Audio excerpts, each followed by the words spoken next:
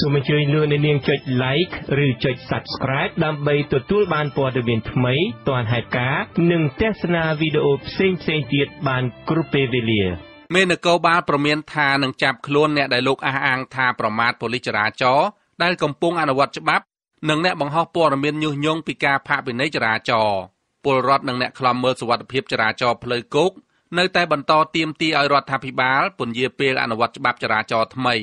ដែលផ្ដោតលើការផាកពិន័យធ្ងន់ធ្ងរព្រោះពលរដ្ឋកំពុងជួបវិបត្តិសេដ្ឋកិច្ចដោយសារជំងឺ Covid-19 រួចទៅហើយបាទលោកសេចបណ្ឌិតរាយការណ៍អំពីរឿងនេះអគ្គស្នងការនគរបាលជាតិទទួលបន្ទុកសណ្ដាប់ធ្នាប់និងចរាចរណ៍លោកហ៊ុំយ៉ានថ្លែងថាការចាប់ខ្លួនអ្នកប្រមាថប៉ូលីសចរាចរណ៍អ្នកដែលបង្ហោះព័ត៌មានមិនពិតជាការអនុវត្តតាមច្បាប់តែទោះយ៉ាងណាក្តីលោកថាចំពោះការបង្ហោះព័ត៌មានពីការផាកពិន័យចរាចរណ៍នេះបើសិនជាព័ត៌មាននោះជាការពិតដែលបង្ហាញថាប៉ូលីសចរាចរណ៍អនុវត្តច្បាប់មិនត្រឹមត្រូវគឺនគរបាលជាន់ខ្ពស់នឹងចាត់វិធានការលើមន្ត្រីចរាចរណ៍ទាំងនោះចំពោះប្រមាណកងកម្លាំងនគរបាលយើងខ្ញុំវិញគឺយើងខ្ញុំមានបទពិសោធន៍យ៉ាងច្បាស់ចំពោះករណីដែលផ្សព្វផ្សាយព័ត៌មានមិនពិតនេះគឺយើងនឹងចាត់ការតាមច្បាប់ថ្លែងបែបនេះនៅក្នុងបទសម្ភាសន៍ស្ដីពីបច្ចុប្បន្នភាពនៃការរឹតបន្តឹងការអនុវត្តច្បាប់ចរាចរណ៍ផ្លូវគោកនិងឆ្លើយតបនឹងចម្ងល់របស់ប្រជាពលរដ្ឋនៅព្រឹកថ្ងៃទី3ខែឧសភាជាមួយនឹងប្រព័ន្ធឃោសនាស្និទ្ធជាមួយនឹងរបបក្រុងភ្នំពេញតែទោះយ៉ាងណាលោកហ៊ុំយ៉ានលើកឡើងថាមិនទាន់មានការទាស់ទែងគ្នារវាងប៉ូលីសចរាចរណ៍ជាមួយនឹងប្រជាពលរដ្ឋនោះទេក្នុងរយៈពេល2ថ្ងៃដំបូងនៃការចាប់ផ្ដើមរឹតបន្តឹងការផាកពិន័យនេះក៏ប៉ុន្តែករណីអគ្គស្នងការនគរបាលជាតិបានសម្រេចដាក់ពិន័យអធិការរងនគរបាលស្រុកចន្ទទ្រាខេត្តស្វាយរៀងគឺលោកសួរធីដោយផ្អាកការងារបណ្ដោះអាសន្នក្រោយពេលដែលអនុវត្តច្បាប់ហួសគោលការណ៍ណែនាំរបស់ថ្នាក់ដឹកនាំហើយបង្កឲ្យមានការថ្នាំងថ្នាក់ពីប្រជាពលរដ្ឋក្នុងការអនុវត្តច្បាប់រឹតបន្តឹងច្បាប់ចរាចរណ៍នគរបាលស្រុកចន្ទទ្រាខេត្តស្វាយរៀងកាលពីថ្ងៃទី2ខែឧសភាបានចាប់វាយខ្នោះប្រជាពលរដ្ឋម្នាក់ជាម្ចាស់ម៉ូតូសណ្ដោងរមាក់ដឹកពុកលក់តាមភូមិដោយសារមិនព្រមបង់ផាកពិន័យករណីគ្មានបានបើកបរសកម្មភាពវាយខ្នោះម្ចាស់ម៉ូតូសណ្ដោងរមាក់នោះគឺធ្វើឡើងនៅចំណុចភូមិត្រពាំងបុនឃុំព្រៃកគីស្រុកចន្ទទ្រាសកម្មភាពធ្វើបាបនិងវាយខ្នោះលើប្រជាពលរដ្ឋនេះបណ្ដាលឲ្យប្រជាពលរដ្ឋលើកគ្នាបិទផ្លូវតវ៉ានិងចោទសមត្ថកិច្ចអនុវត្តច្បាប់ចរាចរណ៍ផ្លូវគោកថាជ្រុលហួសហេតុក្រមប្រជាពលរដ្ឋបានរំសាយការតវ៉ាក្រោយពេលអធិការរងលោកសួរធីសុំទោសជាសាធារណៈអាស៊ីសេរីមិនអាចសុំការតាក់ទងពីអ្នកនាំពាក្យអគ្គស្នងការនគរបាលជាតិលោកឆៃកឹមខឿននិងអគ្គស្នងការរងទទួលបន្ទុកចរាចរណ៍លោកហ៊ុំយ៉ានបន្ថែមបានទេនៅថ្ងៃទី3ខែឧសភាដោយសារលោកមិនលើកទូរស័ព្ទក៏ប៉ុន្តែយ៉ាងណាក្តីអធិការរងស្រុកចន្ទទ្រាទទួលបន្ទុកចរាចរណ៍ផ្លូវគោកលោកសួរធីបានប្រាប់សារព័ត៌មានក្នុងស្រុកថាជាការរឹតបន្តឹងការអនុវត្តច្បាប់ចរាចរណ៍ផ្លូវគោកលោកបន្តទៀតថាអ្នកបើកបរម៉ូតូសណ្ដោងរមាក់គ្មានបានបើកបរនិងដឹកសំពីងសំពងខុសបច្ចេកទេសទើបសមត្ថកិច្ចឃាត់មកសាកសួរនិងផាកពិន័យតាមច្បាប់ក៏ប៉ុន្តែម្ចាស់ម៉ូតូសណ្ដោងរមាក់មិនព្រមបង់ផាកពិន័យហើយបានបើកម៉ូតូសណ្ដោងរមាក់ចេញទើបសមត្ថកិច្ចបើករថយន្តដេញតាមទាន់និងបង្គាប់ឲ្យបើកម៉ូតូសណ្ដោងរមាក់នោះត្រឡប់មកកន្លែងសមត្ថកិច្ចឈរជើងវិញក៏ប៉ុន្តែប្រជាពលរដ្ឋរូបនោះបន្តបដិសេធទើបមានការចាប់វាយខ្នោះនិងមានការប្រតែប្រតបគ្នារហូតមានប្រជាពលរដ្ឋនាំគ្នាមកតវ៉ាបិទផ្លូវតែទោះយ៉ាងណាក៏ដោយការរឹតបន្តឹងការផាកពិន័យរយៈពេល3ថ្ងៃដំបូងនោះហាក់រងការរិះគន់ច្រើនជាងការសាទរប្រជាពលរដ្ឋម្នាក់រស់នៅខេត្តសៀមរាបលោករស់ប៊ុនណាល់ប្រាប់ថាលោកព្រួយបារម្ភអំពីការផាកពិន័យធ្ងន់ធ្ងរក្នុងពេលនេះពីព្រោះលោកយល់ថានឹងធ្វើឲ្យជីវភាពប្រជាពលរដ្ឋកាន់តែលំបាកថែមទៀតខណៈប្រជាពលរដ្ឋកំពុងគ្មានការងារធ្វើគ្មានប្រាក់ចំណូលព្រោះវិបត្តិជំងឺ Covid-19 ការផាកពិន័យវាច្រើនទីមួយវាប៉ះពាល់ដល់សេដ្ឋកិច្ចកើតកំពុងតែធ្លាក់ចុះផងហើយអាការផាកពិន័យនោះវាច្រើនផងអានេះការព្រួយបារម្ភរបស់គាត់ព្រួយបារម្ភច្រើនវាពិលនឹងអាចំណាយរបស់គាត់ហ្នឹងរបាយការណ៍លទ្ធផលនៃការអនុវត្តរឹតបន្តឹងនៃច្បាប់ចរាចរណ៍ផ្លូវគោកបង្ហាញថាចំនួនអ្នកស្លាប់ដោយសារគ្រោះថ្នាក់ចរាចរណ៍រយៈពេល2ថ្ងៃដំបូង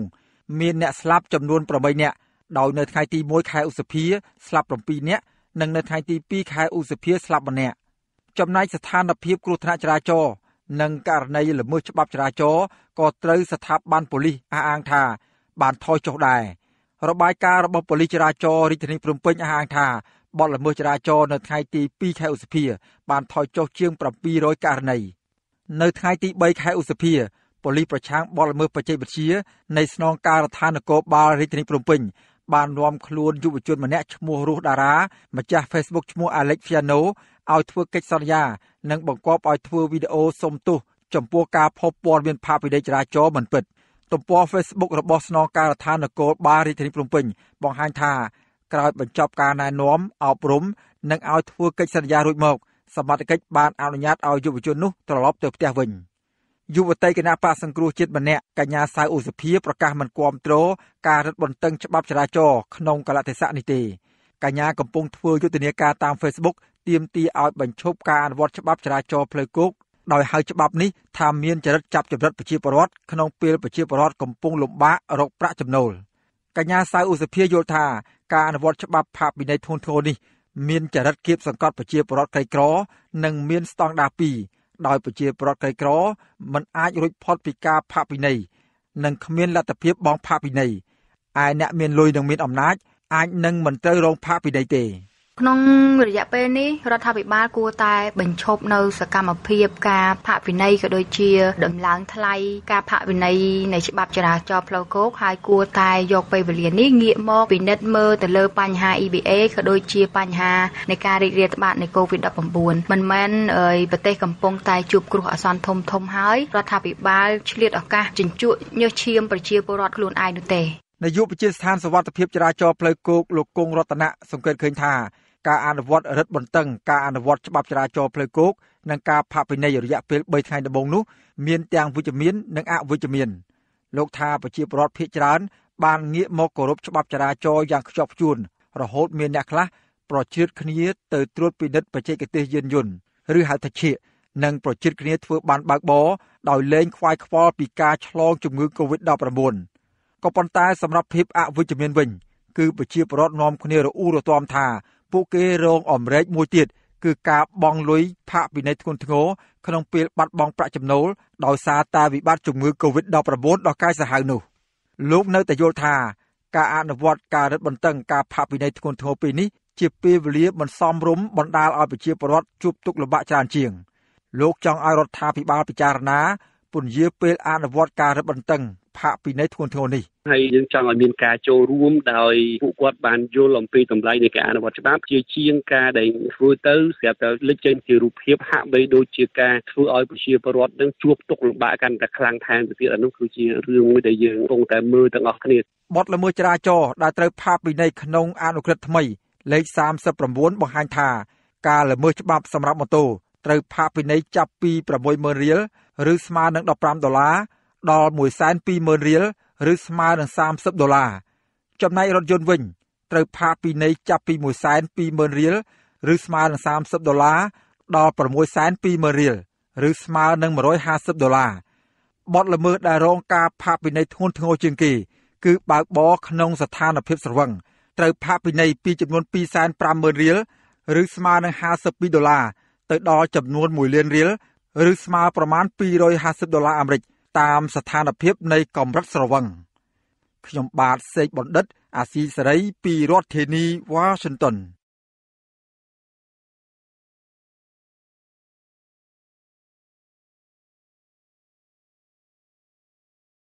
សកម្មជនបកប្រឆាំងលោកខៀវឌិនដែលរងការវាយធ្វើបាបមិនអាចធ្វើការងារឬប្រកបការរកស៊ីដូចមុនបានទេ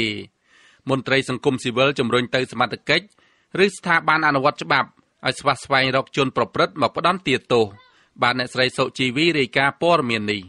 ក្រោយការវាយប្រហារពីក្រុមជនមិនស្គាល់មុខសកម្មជនគណបកសង្គ្រោះជាតិលោកខៀវឌិនបានបាត់បង់មុខរបរចិញ្ចឹមជីវិតដោយលោកមិនអាចធ្វើដំណើរនិងធ្វើការងារធ្ងន់បានទេហើយលោកនៅតែឈឺចុកចាប់នៅកន្លែងមុខរបួសរបស់លោកនោះដដែលប្រពន្ធរបស់លោកខៀវឌិនគឺលោកស្រីពេជ្រសុកណាឲ្យអាស៊ីសេរីដឹងកាលពីថ្ងៃទី3ខែឧសភាថាប្តីលោកស្រីមិនអាចចេញទៅរត់ម៉ូតូកង់3បានទេគឺបានត្រឹមតែនៅផ្ទះជួយមើលចៅប៉ុណ្ណោះលោកស្រីត្អូញត្អែថាគ្រួសារលោកស្រីគ្មានប្រាក់ចំណូលដូចមុនទៀតទេហើយពេលខ្លះស្ទើរតែគ្មានលុយឲ្យថ្លៃពេទ្យពេលដែលប្តីលោកស្រីទៅពិនិត្យរបួសម្ដង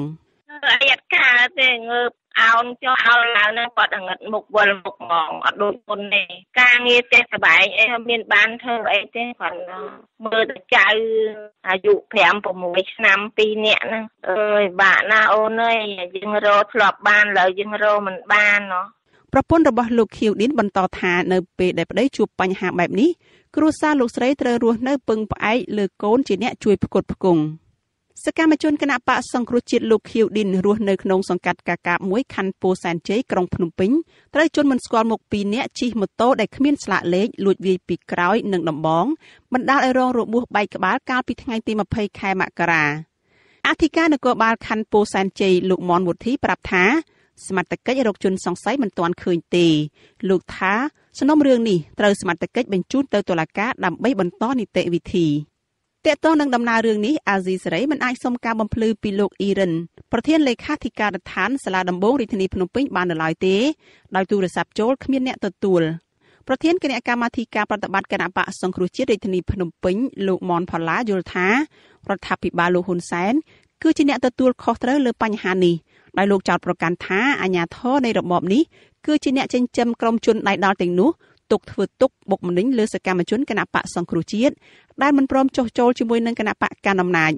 លោកឲ្យដឹងដែរថានៅពេលដែលមានការវាយធ្វើបាបលើសកម្មជនគណបកសង្គ្រោះជាតិក្រុមការងារគណបកនេះបានរៃអង្គាសថវិកាខ្លះដែរសម្រាប់ជួយសម្រាលការលំបាកឬក៏ថ្លៃព្យាបាលដល់សកម្មជនរបស់ខ្លួនថវិកាដែលយើងបានពាវនាវដែលយើងបានប្រមូលនោះវាមិនមានចំនួនច្រើនយ៉ាងណាក៏ដោយក៏ប៉ុន្តែវាជាចិត្តនៃការចូលរួមដោះស្រាយបញ្ហាទុក្ខលំបាករបស់សកម្មជនដែលត្រូវរងបានគេធ្វើបាបទៅរងទីរនកម្មទាំងស្មារតីទាំងរាងកាយដោយរបបនៃអាជ្ញាធររបបក្រុងភ្នំពេញអ្នកនាំពាក្យសមាគមអាត60លោកសឹងសែនករណាមានប្រសាសន៍ថាលោកសោកស្ដាយនៅពេលដែលសកម្មជនគណបកប្រឆាំងត្រូវជន់ដៃដល់វាយធ្វើបាបប៉ុន្តែមិនដែលឃើញសមត្ថកិច្ចរកជនសង្ស័យឃើញលោកជំរុញឲ្យសមត្ថកិច្ចចាត់វិធានការឬអនុវត្តច្បាប់ដោយមិនប្រកាន់និន្នាការនយោបាយដើម្បីផ្ដល់យុត្តិធម៌ដល់ជនរងគ្រោះនិងធ្វើឲ្យសាធារណជនមានជំនឿចិត្តលើស្ថាប័នអនុវត្តច្បាប់ចឹងហើយបានចេះតែមានការលើកឡើងចេះតែមានការរិះគន់អំពីសាធារណជនការអនុវត្តច្បាប់តែងតែមានស្តង់ដារ2កណាអ្នករងគ្រោះដែលជាអ្នកមានមតិរិះគន់ជំទាស់ទៅនឹងរដ្ឋាភិបាលនឹងតែងតែមិនឃើញមានការអន្តរាគមន៍ចាប់ជនដៃដល់នឹងមកផ្ដន់ទាទោសតាមច្បាប់បានទេមន្ត្រីបកប្រឆាំងលោកមនផល្លាឲ្យដឹងថាលោកខៀវឌិនគឺជាមនុស្សទី15នៅក្នុងចំណោមសកម្មជនគណបកសង្គ្រោះជាតិដែលត្រូវជន់មិនស្គាល់មុខវាយធ្វើបាបហើយការវាយធ្វើបាបទាំង15ករណីនោះគឺមិនទាន់មានសំណុំរឿងណាមួយត្រូវបានសមត្ថកិច្ចបំបែកបាននៅឡើយទេប្រពន្ធលោកខៀវឌិនឲ្យដឹងថាមកដល់ពេលនេះប្តីរបស់លោកស្រីនៅតែចុកចាប់នៅត្រង់កន្លែងរបួសគឺត្រង់ក្បាលហើយមានការភ្លេចភ្លាំងច្រើននិងមានការភ័យខ្លាចច្រើនដែលស្ទើរតែមិនហ៊ានចេញទៅក្រៅផ្ទះនាងខ្ញុំសុជីវីអាស៊ីសេរីរាយការណ៍ពីរដ្ឋធានី Washington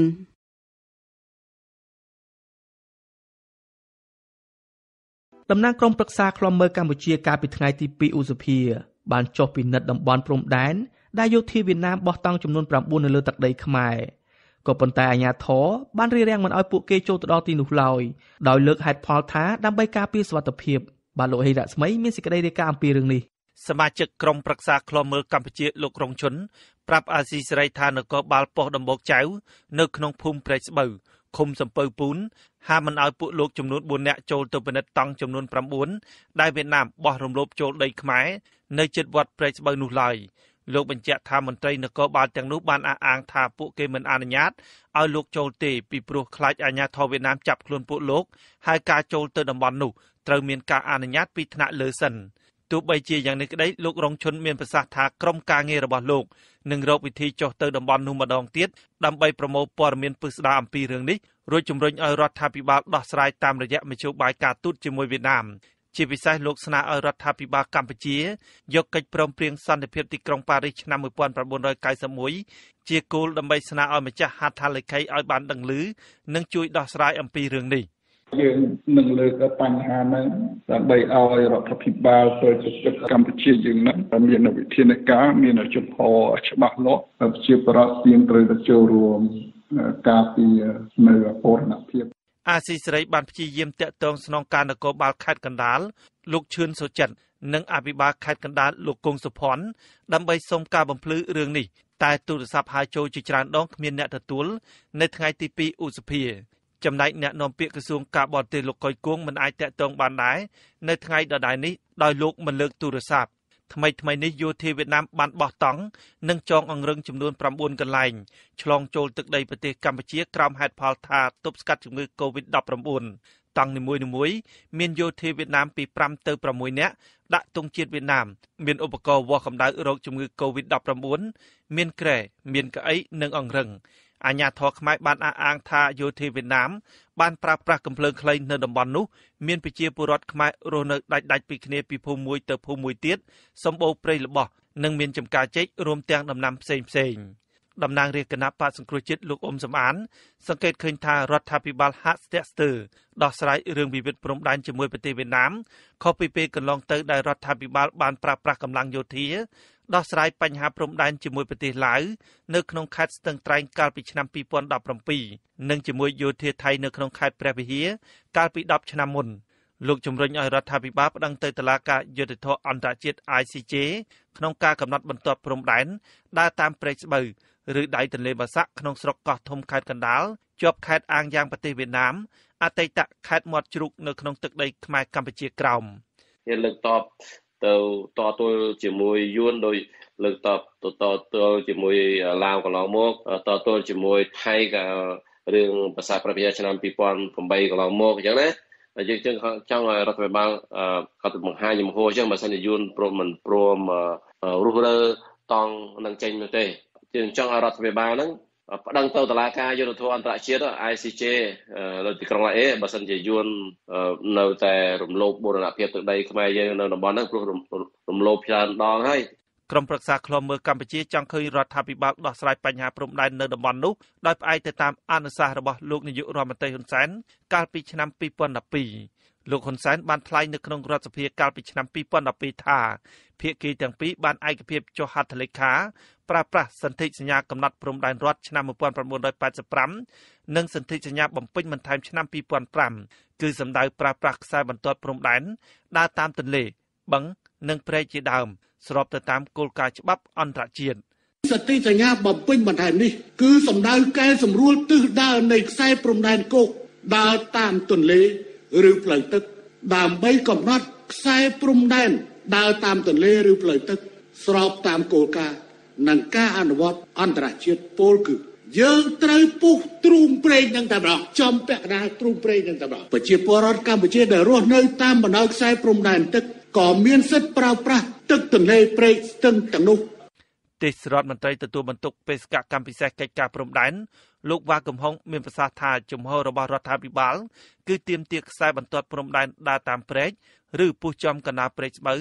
ដោយអនុលោមទៅតាមច្បាប់អន្តរជាតិនិងសន្ធិសញ្ញាបំពេញបន្ថែមឆ្នាំ2005លោកអះអាងថាសន្ធិសញ្ញាបំពេញបន្ថែមឆ្នាំ2005គឺជាគុណសម្បត្តិដែលភាគីនៃប្រទេសទាំងពីរឯកភាពគ្នាយកខ្សែបន្ទាត់ព្រំដែនដើរតាមផ្លូវទឹកមានជាង192គីឡូម៉ែត្រទោះជាយ៉ាងណាក្រមយុវជនប្រជាពលរដ្ឋអាជ្ញាធរនិងគណៈបកប្រឆាំងសង្កេតឃើញថាព្រែកស្បូវឬដៃទន្លេបាសាក់ដែលកំពុងមានភាពចម្រូងចម្រាសនោះវៀតណាមបានគ្រប់គ្រងព្រែកនោះទាំងស្រុងអស់រយៈពេលប្រមាណឆ្នាំចុងក្រោយនេះខ្ញុំបាទហេងរស្មីអាស៊ីសេរីពីរដ្ឋធានី Washington